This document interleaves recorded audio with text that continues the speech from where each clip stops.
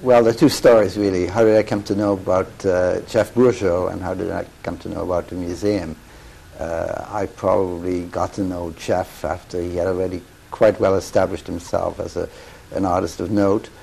The museum, yes, I was there when it was founded, if you will, and applauded it, and have made repeat visits, of course.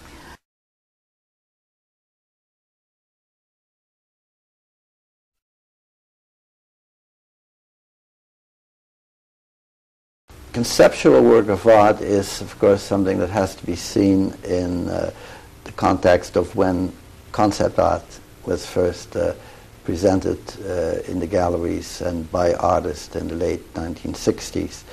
And what it meant at the time is that the artist said it isn't necessary that we execute a work in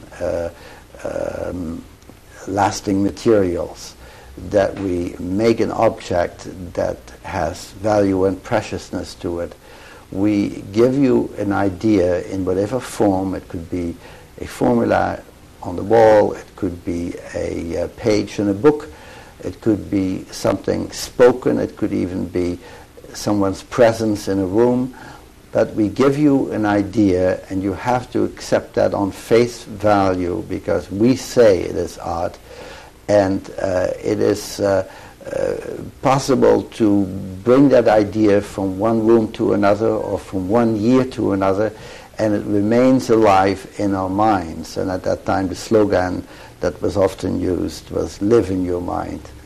Now, Jef does make us live in our minds and constantly check and double check what is behind it, what is he really saying, and why is he saying it.